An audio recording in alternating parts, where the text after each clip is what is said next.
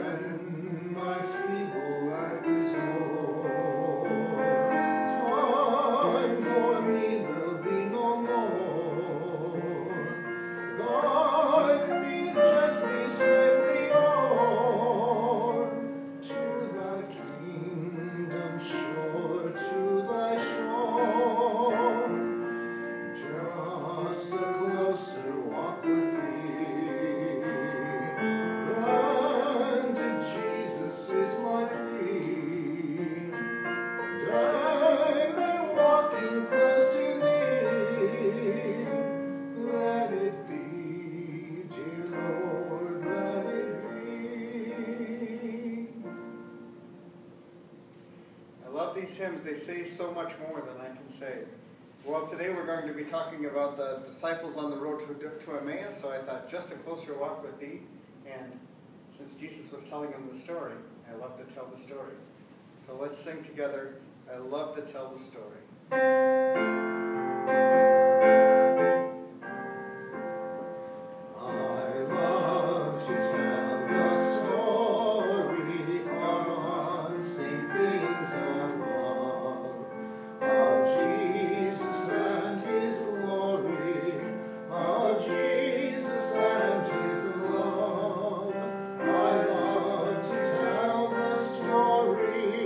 Because I know 'tis true.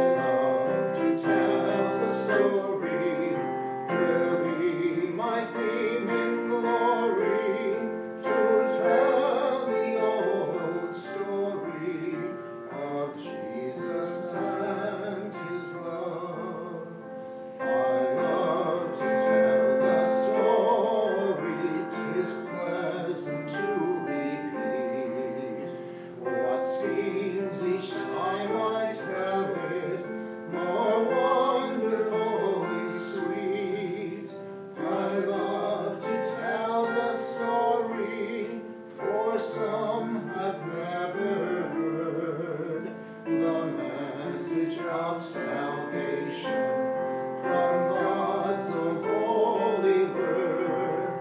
I love to tell the story, 'twill be my theme in glory, to tell the old story of Jesus and his love. I love to tell the story for those who know it best, seem hungering and thirsting to hear it like the rest. And when in scenes of glory I sing the new song, 'twill be the old story that I have loved so long. I love to tell the story, 'twill be my theme in glory, to tell the old story of Jesus and his love. Well, we all have a story, don't we? A story of how Jesus found us where we were and how Jesus walks with us day by day. Today we're going to hear the story of a couple of disciples on the road to Emmaus. And I'm going to tell the story first and then have a little prayer and then we'll talk about it a little bit.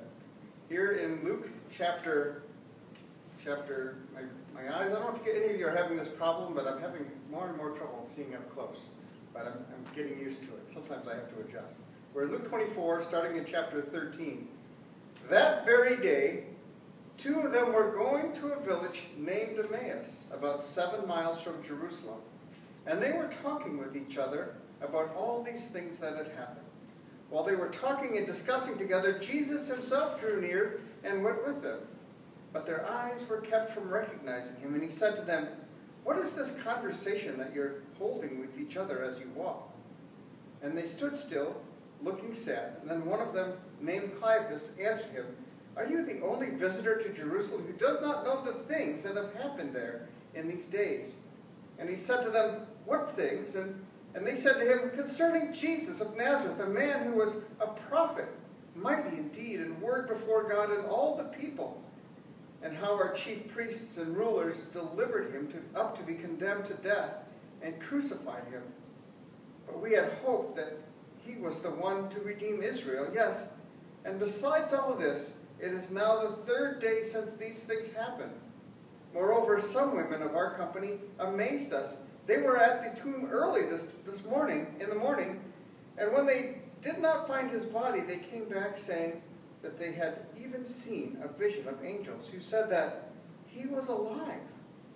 Some of those who were with us went to the tomb and found it just as the woman had said, but him they did not see." And he said to them, "O foolish ones, slow of heart to believe all that the prophets have spoken. Was it not necessary that the Christ should suffer these things and enter into his glory?" And beginning with Moses and all the prophets, he interpreted to them in all the scriptures the things concerning himself. So they drew near to the village to which they were going. He acted as if he were going further, but they urged him to strongly, saying, "Stay with us, for it is toward evening, and the day is now far spent." So he went to stay with them. When he was at the table with them, he took the bread and blessed it and broke it and gave it to them. And when he did, their eyes were opened, and they recognized him, and he vanished from their sight. They said to each other, "Did not our hearts burn within us while he talked to us on the road, while he opened to us the scriptures?" And they rose that same hour and returned to Jerusalem. And they found the 11, those who were with him, gathered together, saying, "The Lord has risen indeed and has appeared to Simon." Then they told what had happened on the road and how he was known to them in the breaking of the bread. Let's pray together. Dear Heavenly Father, we thank you for your word this morning that teaches us more and more about you.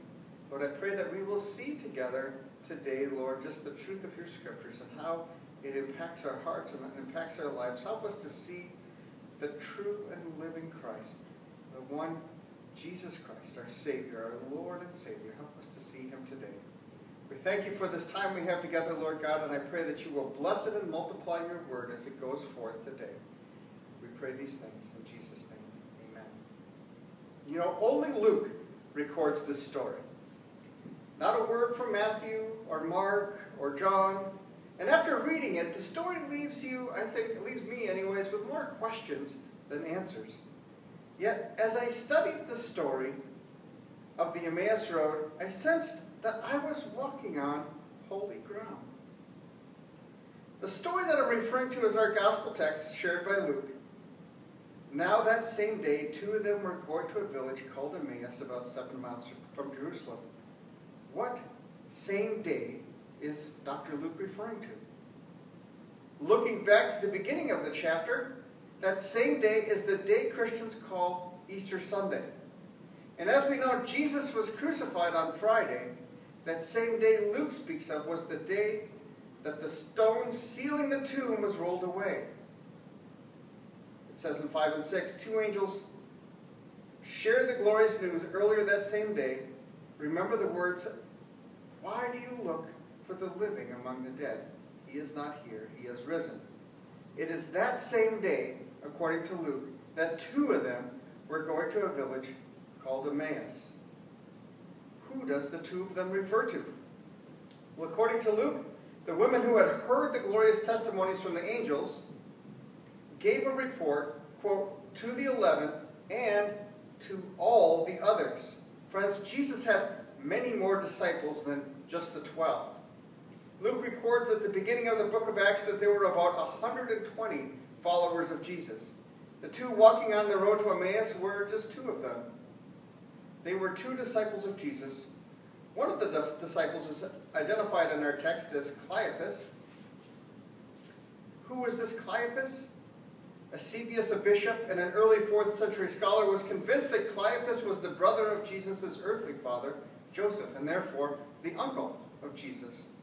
Some are convinced that Cleopas is the same as Cleopas, mentioned by John. In John's Gospel we read, "Near the cross of Jesus stood his mother's sister, Mary, the wife of Cleopas, and Mary Magdalene." If Cleopas and Cleopas are the same, then Cleopas' wife was one of the holy women who followed Jesus. She was present at the cross with Mary, the mother of Jesus, with Mary's sister, and with Mary Magdalene. She may also have been among the group of women at the tomb who heard the glorious report from the angels. He is not here. He is risen. That conclusion seems to be supported by a comment that Cleopas makes later in our text when he says, "Some of our women amazed us. They went to the tomb early this morning but didn't find his body. They came and told us that they had seen a vision of angels who said that he was alive." Perhaps you're wondering about, like me, you're wondering about the other unnamed disciple of Cleopas. Who was he? Well, we really don't know. Some have suggested that it was Matthias, the one who would later become the 13th disciple, replacing Judas as one of the 12. But Dr. Luke doesn't give us that information at all. Yet, there is one interesting piece of information that Luke does provide. In our text, the two disciples strongly urged him, "Stay with us, for it is nearly evening. The day is almost over." What can we learn from that comment? They say, "Stay with us," right? Perhaps these two disciples were related, or at least living in the same place, and that's certainly possible. Much like the related brothers Peter and Andrew, or James and John, perhaps Cleopas was Cleopas and his brother. Or perhaps it was a father and son. Apparently they were staying in the same house, and they were both disciples of Jesus. The truth is, we really don't know very much about these two individuals. Cleopas could be Cleopas, but we're not sure. We don't know the identity of the other disciple. And Emmaus, where is Emmaus? Unfortunately, we don't know that either. Emmaus was not a city with walls like Bethlehem or Jerusalem. Emmaus was referred to in the Greek as a village, a small settlement. And this is the only place in Scripture where Emmaus is mentioned. And archaeologists are not sure of its location. though the text tells us that it was about 60 stadia from Jerusalem, about 7 to 8 miles on a winding road. That distance is important for us because it lets us know how long the disciples were walking on the road. It also gives us a clue as to when they began their journey. How long would it take to walk 7 or 8 miles? Well, about 2 hours at normal walking speed, but probably the walk to Emmaus took longer. They were talking to each other as they walked along the way. And Luke tells us that when they arrived in Emmaus, it was already dusk. The sun sets in that region about 6:30 in the evening. So we can infer with some confidence that these two disciples left Jerusalem in the early afternoon. They had heard a report from our women earlier that day, and they knew they were heading home to their small village of Emmaus. Apparently, they had not heard the testimony of Mary Magdalene, who met with Jesus near the garden tomb. So these two disciples are walking on the road to Emmaus, talking about the events of the past few days. And this is where the story takes an interesting turn. Look at me once again at Luke's account. They were walking with each other about everything that had happened. They had talked and discussed these things with each other. Jesus himself came up and walked with them, but they were kept from recognizing him. Jesus, the risen Lord, catches up to them on the road. But notice, they were kept from recognizing him. What does that mean? Did Jesus look different after the resurrection? I don't think so, because the other disciples recognized him instantly. So what's going on here? It says they were kept from recognizing him. Apparently, what's happening is not natural. Something supernatural is taking place. Listen carefully to the rest of the story, and I think you will see why they were kept from immediately recognizing Jesus. He asked them, "What are you discussing together as you walk along?" They stood still, and their faces were downcast. You get the impression that they were almost speechless, shocked, like, where have you been? I've been witness to a few momentous historical events in my time, and it's hard to find somebody who doesn't know about those events. And here these guys are walking along the road, and you haven't heard? Right? That Cleopas expresses his thoughts in words. One of them, named Cleopas, asked him, "Are you only a visitor to Jerusalem, and don't you know the things that have happened there since these days?" You can pick up a little amazement in Cleopas' voice. But Jesus coaches Cleopas to share his thoughts. "What things?" Jesus asks. Hear their response. "About Jesus of Nazareth," they replied. "He was a prophet, powerful in word and deed. Before God and all the people, the chief priests and our rulers handed him over to be sentenced to death. And they crucified him. But we had hoped that he was the one who was going to redeem Israel. And what's more, it's the third day since all this took place. In addition, some of our women amazed us. They went to the tomb early this morning but didn't find his body. And they came and told us that they had seen a vision of angels who said he was alive. Then some of our companions went to the tomb and found it just as the women had said." What do you hear in that story? You hear the testimony, right? You hear their testimony. You hear disappointment. You hear discouragement. You hear doubt. Cleopas calls Jesus a prophet, powerful in word and deed, yet he does not call Jesus Messiah.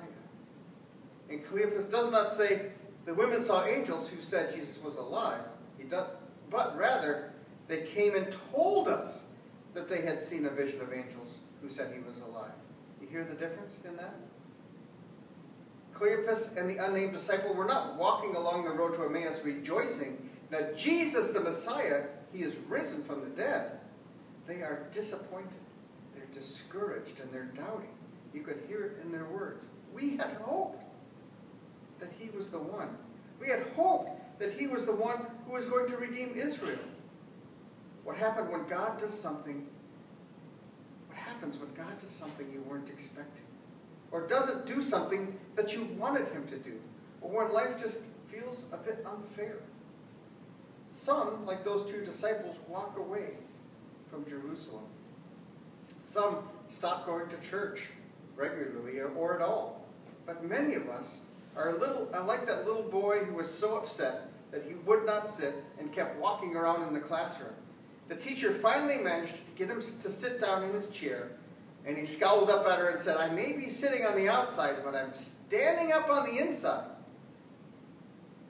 Some, although outwardly still they come to church, inwardly they have walked away from Jerusalem. They are 7 miles up the road at Emmaus.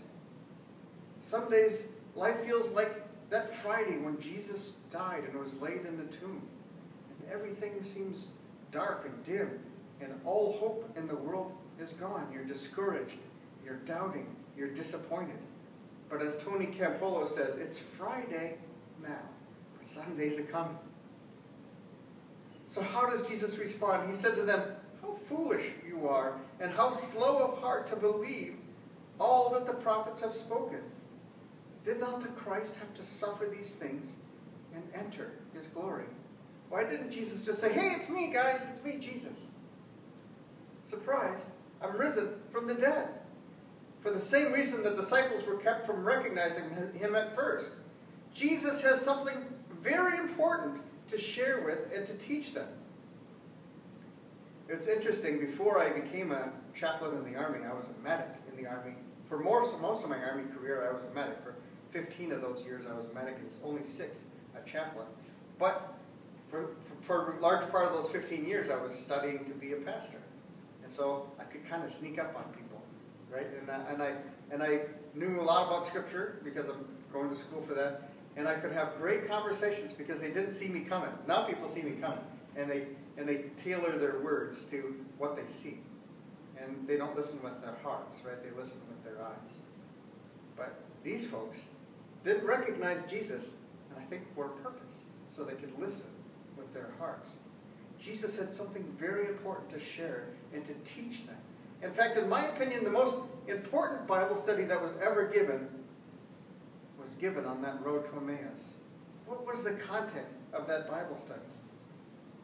And at the beginning, beginning with Moses and all the prophets, he explained to them what was said in all the scriptures concerning himself.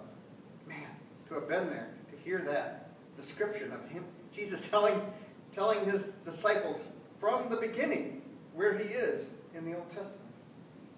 Don't you wish you could have been there? Beginning with Moses and all the prophets, Jesus explained to them what was said in the scriptures concerning himself. So what happened to them? They asked each other, "Were not our hearts burning within us while he talked with us on the road and opened the scriptures to us? What do these words mean to you? Were not our hearts burning within us?" Have you ever sat and listened to a sermon or a speech, and as somebody's saying it, you think to yourself, "Wait, I thought that thought before he said it, right? I believed that before he even said it. Did he say that or did I say that? He just said what I was thinking." And as Jesus opened the scriptures, their hearts already knew who he was, and they saw it coming as he unfolded it, right? They were under conviction. They seemed that they were uncovering a sacred treasure. They sensed that they were walking on holy ground. Before Jesus met with them on the road, their fire was dying and it was going out. Now their hearts were burning within them. Friends, that's my prayer for each of you and for me, that our hearts would burn within us as the truth of Jesus Christ is revealed to our hearts, that it would ignite that flame within us. And as Jesus broke the bread, the 2 disciples, their eyes were open and they recognized him. Was it the way that Jesus broke the bread? Or did they maybe see the nail prints in his hands when he finally broke the bread? Or was it now God's anointed time for the veil to be finally lifted? We're not sure. But this much is certain. When Jesus broke that bread and gave thanks to God and gave it to them, they recognized him. And then something supernatural happened. Jesus disappeared right from their sight. They would see him again in the upper room after they had hurried back the 7 or 8 miles to Jerusalem, this time in the dark. Right? That day's journey for those 2 disciples was a combined distance of almost 2/3 of a marathon. But they were excited. I imagine that trip back didn't take as long as the trip there. Their hearts were burning, it says, burning within them. Luke records that when they found where the 11 were assembled, the two told what had happened on the way and how Jesus was recognized by them. And when he broke the bread. Friends, it's the joyful experience when a person first recognizes Jesus for who he really is. Not just a prophet, powerful in word and deed, but as a Messiah, as a Savior. And not just our Savior, not just my Savior, but the Savior of the whole world. And your personal Savior. Caiaphas and the unnamed disciple experienced that joy when they recognized Jesus as more than just a prophet, more than they knew or expected him to be. He was their Messiah. He was their Savior. He was their risen Lord. They were filled with excitement, and their hearts overflowed with joy. Friends, do you know him as your Messiah, as your Savior, as your Lord? We all walk our own road to Emmaus. At times we're hurting, and we're discouraged, and we're in search of answers, maybe walking around disappointed. Maybe your fire and your joy are fading and almost going out. Yet when you travel your Emmaus road, be assured that Jesus is right there with you. Turn to him and seek his face. Look for that moment when that fire within you is renewed again as you recognize your Lord and Savior, Jesus Christ.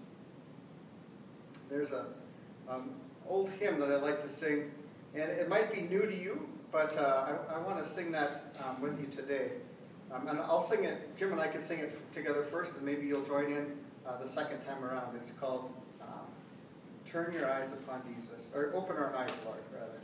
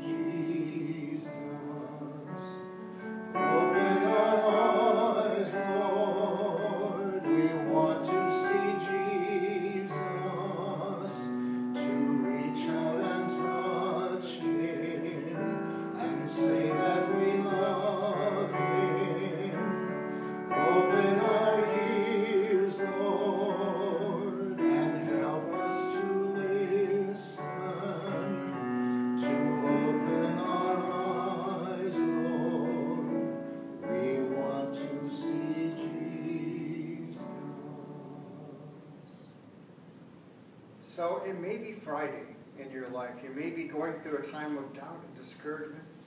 Right? It may be with all of these rumors going on that your spirits have gone down, and maybe it feels like your fire's going out. But Sunday's coming. Right? Sunday's coming. We're only a couple of weeks away from Easter, where we celebrate the risen Lord.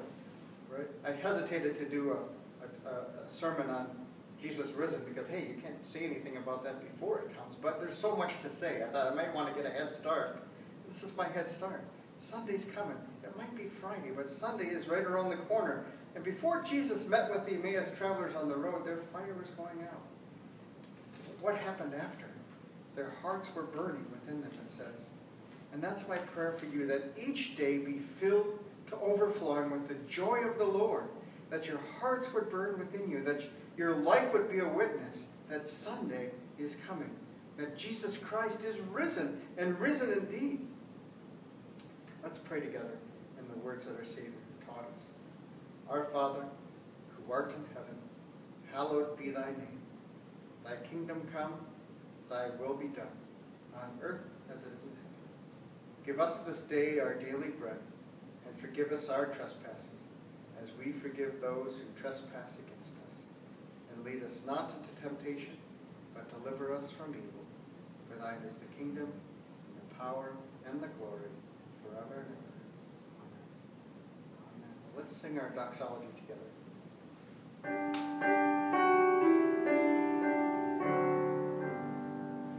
Praise God from whom all blessings flow. Praise Him, all creatures here below. Praise Him above the heavenly host. Praise Father, Son, and Holy Ghost. Amen. And now may the Lord bless you and keep you. May the Lord make His face shine upon you and be gracious to you. May the Lord lift up His countenance to you and give you His peace. Amen. Go in peace. Well, thanks for joining us, and we'll be back again on Monday at 10 o'clock for devotion.